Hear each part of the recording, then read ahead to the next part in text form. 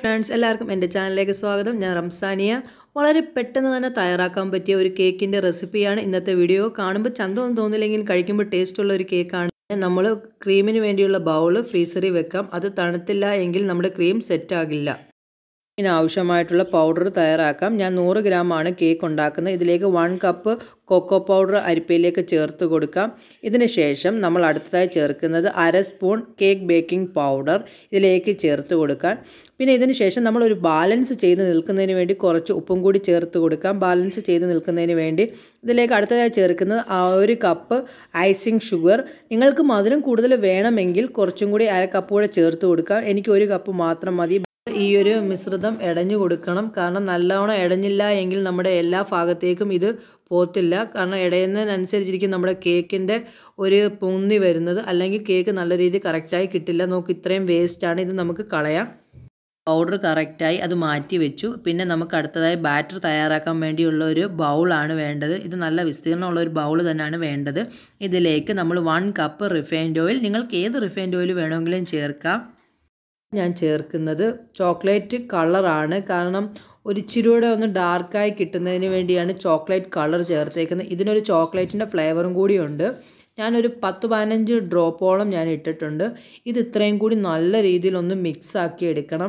ഇതിലേക്ക് നമ്മൾ മുട്ടയൊന്നും ചേർക്കുന്നില്ല, ലാസ്റ്റാണ് മുട്ട ചേർക്കുന്നത്.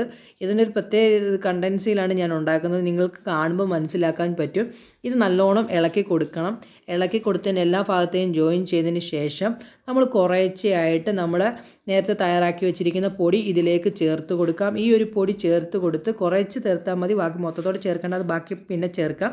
ഇത് നല്ല രീതിയിൽ മിക്സ് ചെയ്യുക. ഒരു സ്പൂൺ ഉപയോഗിച്ച് നല്ല രീതിയിൽ ഇത് മിക്സ് ചെയ്തെടുക്കുക. അതിനുശേഷം ഇതിലിരിക്കുന്ന ഒരു മുട്ടയാണ് ഞാൻ എടുത്തിരിക്കുന്നത്. ഈ മുട്ട ഈ കേക്കിൻ്റെ മിശ്രിതത്തിലേക്ക് ചേർത്ത് കൊടുക്കാം. ഇത് ചേർത്ത് കൊടുത്ത് നല്ല രീതിയിൽ ജോയിൻ ചെയ്തെടുക്കണം. നല്ലോണം നമ്മുടെ സ്പൂൺ കൊണ്ട് നല്ല രീതിയിൽ ജോയിൻ ചെയ്ത് കൊടുക്കണം. അതാണ് ഈ കട്ട വരാത്ത ഈ ഒരു പരുവത്തിലായി കിട്ടും ലാസ്റ്റ്. ഇത് നമ്മൾ നല്ല രീതിയിൽ മിക്സ് ചെയ്തതിന് ശേഷം ഇത് നമ്മൾ ബാക്കി തയ്യാറാക്കി മാറ്റി വെച്ചിരിക്കുന്ന നമ്മുടെ പൊടിയും കൂടി ഇതിലേക്ക് ചേർത്ത് കൊടുക്കണം. അതിന് ശേഷം നമ്മൾ നല്ല ഇളക്കിയെടുക്കാം. കാരണം ഒരു കട്ട കെട്ടാനും പാടില്ല, നല്ല രീതിയിൽ ഇളക്കിയെടുക്കണം. നമ്മൾ മെഷീൻ ഉപയോഗിച്ചല്ല ഇളക്കുന്നത്, മിക്സിയിലും ഇട്ടല്ല, നമ്മുടെ കൈകൾ കൊണ്ടാണ് നമ്മൾ ഇളക്കുന്നത്. അതുകൊണ്ട് നല്ല രീതിയിൽ ഇളക്കണം. പക്ഷേ ഇത് തെറിച്ച് പോയാലൊന്നും കുഴപ്പമില്ല. നമ്മളെല്ലാം ചേർത്ത് അകത്തേക്ക് ഇട്ടിട്ട് നല്ല രീതിയിൽ ഇളക്കിയെടുക്കണം. പിന്നെ ഇതിലേക്ക് നല്ല തണുത്ത പാല് 1 സ്പൂണോളം ചേർത്ത് കൊടുക്കണം. ഒരു ഇച്ചിരി ഒന്ന് ലൂസ് ആവുന്നതിന് വേണ്ടിയാണ് ചേർത്ത് കൊടുക്കുന്നത്. ചോക്ലേറ്റ് ആകുമ്പോൾ കട്ട പിടിക്കാൻ നല്ല ചാൻസ് ഉണ്ട്. പിന്നെ നല്ല രീതിയിൽ നമുക്കിത് നല്ല രീതിയിൽ ഇളക്കിയെടുക്കാം.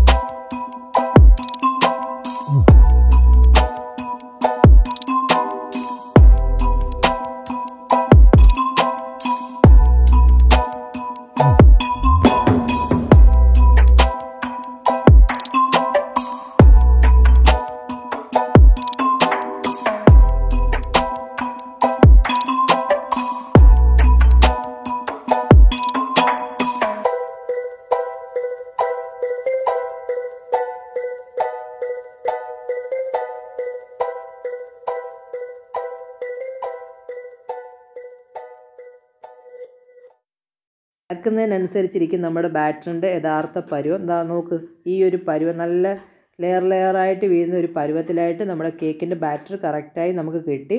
നമുക്കിതിനി കുറച്ച് നേരം റെസ്റ്റ് എടുക്കുന്നതിന് മാറ്റി വെക്കാം. നമ്മുടെ കേക്കിൻ്റെ ട്രേ തയ്യാറാക്കാം. ഞാൻ 100 ഗ്രാം കേക്കല്ലേ ഉണ്ടാക്കുന്നത്, അതുകൊണ്ട് ചെറിയൊരു ട്രേ ആണ് എടുത്തിരിക്കുന്നത്. ഇതിലേക്ക് കുറച്ച് നമ്മൾ നേരത്തെ തയ്യാറാക്കിയേക്കുന്നതിൻ്റെ കേക്കിൻ്റെ പൗഡർ ബാക്കി ഇരിപ്പുണ്ടായിരുന്നു. ആ പൗഡർ ഇതിലേക്ക് ഇട്ട് കൊടുത്ത് നമുക്ക് എല്ലാ ഭാഗത്തേക്കും ഒന്ന് ജോയിൻ ചെയ്തെടുക്കണം. കാരണം ഇത് അടുക്കി പിടിക്കാതിരിക്കാൻ വേണ്ടിയാണ് ബട്ടർ പേപ്പറിലേക്ക് ഇതെല്ലാം ചേർത്ത് നല്ല രീതിയിൽ തട്ടിയെടുക്കാം. അതിൻ്റെ ബാക്കി ബാലൻസ് വേസ്റ്റ് നമുക്ക് കളയുകയും കൂടി ചെയ്യാം. ഇതിന് ശേഷം നമ്മൾ നേരത്തെ തയ്യാറാക്കി വെച്ചിരിക്കുന്ന കേക്കിൻ്റെ ബാറ്റർ ഇതിലേക്ക് ഒഴിച്ചു കൊടുക്കാം. ഒഴിച്ചു കൊടുക്കുമ്പോൾ കണ്ടില്ലേ ഈ ഒരു പരുവത്തിൽ നമുക്ക് ചോക്ലേറ്റിൻ്റെയൊക്കെ കേക്ക് കഴിക്കുമ്പോൾ ക്രീമൊക്കെ കയ്യെ പറ്റുമ്പോൾ ഉള്ള പരുവത്തിലായിട്ട് കിട്ടും. അത് നമ്മൾ എല്ലാ ഭാഗത്തേക്കും ജോയിൻ ചെയ്ത് കൊടുക്കണം. നല്ല രീതിയിൽ ലെവലാക്കി കൊടുത്തില്ല എങ്കിൽ ഒരു ഭാഗം പൊങ്ങിയിരിക്കും, ഒരു ഭാഗം താന്നിരിക്കും. അതുകൊണ്ട് എല്ലാ ഭാഗത്തേക്കും കറക്റ്റാക്കി തേച്ച് പിടിപ്പിക്കണം. നല്ല രീതിയിൽ തേച്ച് പിടിപ്പിക്കുക, അത് ലെവലാക്കി എടുക്കുക എല്ലായിടും. നമുക്ക് ഇതിനകത്ത് ഡെക്കറേഷൻ വേണമെങ്കിൽ ചെയ്യാം. ഞാൻ ഡെക്കറേഷൻ ഒന്നും ചെയ്യുന്നില്ല. ചിലർ കാഷ്നട്ടൊക്കെ ചേർക്കും, അതിൻ്റെ ആവശ്യമൊന്നുമില്ല. ഇത്രയും മാത്രം ചേർത്ത്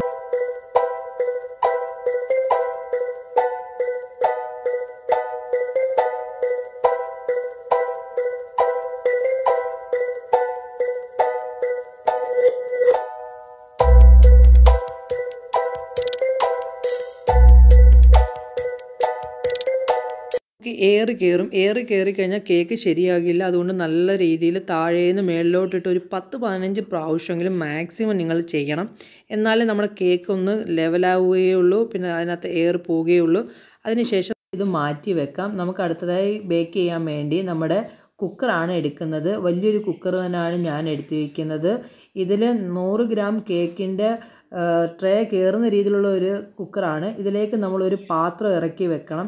കാരണം ഞാൻ ഉപ്പൊന്നും ചേർക്കുന്നില്ല. ഉപ്പൊന്നും ചേർക്കാതെ ഒരു പാത്രം ഇറക്കി വെച്ചിട്ടാണ് ബേക്ക് ചെയ്യുന്നത്. അതുകൊണ്ടാണ്.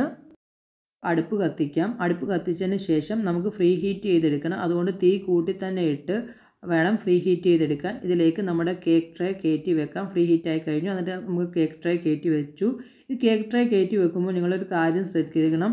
കുക്കറിൻ്റെ വിസിൽ ഊരിയതിന് ശേഷം മാത്രമേ അടച്ചു വെക്കാവുള്ളൂ. അടച്ചു വെച്ചതിന് ശേഷം തീ കുറച്ച് തന്നെ ഇട്ട് വേണം നമ്മളിത് കുക്ക് ചെയ്തെടുക്കാൻ. ഇതൊരു 20-25 മിനിറ്റോളം മാക്സിമം നമുക്കിത് വേണം. നമുക്കിത് കുക്കാക്കി എടുക്കാം.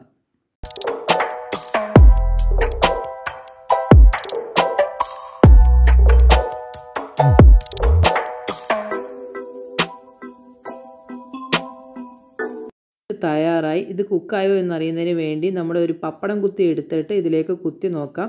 നോക്കുമ്പോൾ താണ്ട് എങ്ങും പറ്റിയില്ല എങ്കിൽ നമ്മുടെ കേക്ക് തയ്യാറായി. നോക്കുമ്പോൾ തന്നെ ഞെക്കി നോക്കുമ്പോൾ തന്നെ അറിയാം നല്ല സ്പോഞ്ചി കേക്കാണ്. നമ്മുടെ സ്പോഞ്ച് കേക്ക് തയ്യാറായി. ഇത് തണുക്കുന്നതിന് വേണ്ടി മാറ്റി വെക്കാം. നമ്മൾ നേരത്തെ മാറ്റി വെച്ചിരിക്കുന്ന നമ്മുടെ ഫ്രീസറിൽ വെച്ചിരിക്കുന്ന നമ്മുടെ ബൗൾ എടുക്കാം. ഇതിലേക്ക് വിപ്പിഡ് ക്രീം എടുക്കുന്നതിന് വേണ്ടി ഞാൻ എടുത്തിരിക്കുന്നത് ഈ ഒരു വിപ്പിഡ് ക്രീമാണ് എടുത്തിരിക്കുന്നത്. ഈ ഒരു പാക്കറ്റ് മൊത്തം ഞാൻ യൂസ് ചെയ്യുന്നുണ്ട്.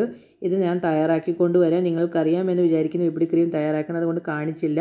തണുത്ത് കാണുമ്പോൾ തന്നെ ഉണ്ടല്ലോ ലെവലായിട്ട് തന്നെ നല്ല കറക്റ്റായി കിട്ടിയത്. അങ്ങോട്ട് നമുക്കിത് കട്ട് ചെയ്തെടുക്കാം. ഈ നൈഫ് എന്ന് പറയുന്നത് നമ്മൾ കേക്കൊക്കെ മേടിക്കുമ്പോൾ ഫ്രീ കിട്ടുന്ന നൈഫാണ്.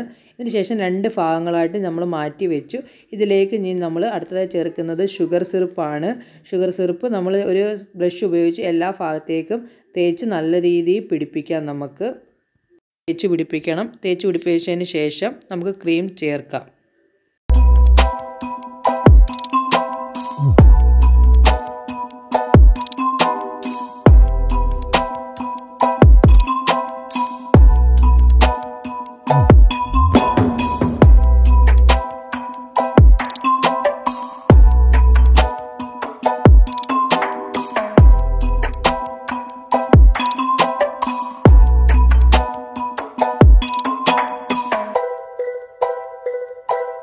നമ്മുടെ ക്രീം നല്ല കട്ടിക്ക് തന്നെ കിട്ടി. നമുക്കിതെല്ലാ ഭാഗത്തേക്കും തേച്ച് പിടിപ്പിക്കാം. എല്ലാ 2 ഭാഗങ്ങളിലും തേച്ച് പിടിപ്പിക്കാം. നമുക്ക്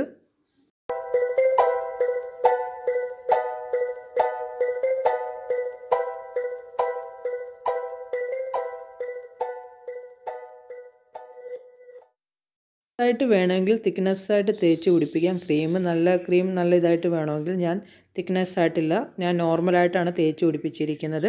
എല്ലാ ഭാഗത്തേക്കും നമുക്കിത് നല്ല രീതിയിൽ എല്ലാ സൈഡിലും തേച്ച് നല്ല രീതിയിൽ നമുക്കിത് പിടിപ്പിച്ചെടുക്കാം.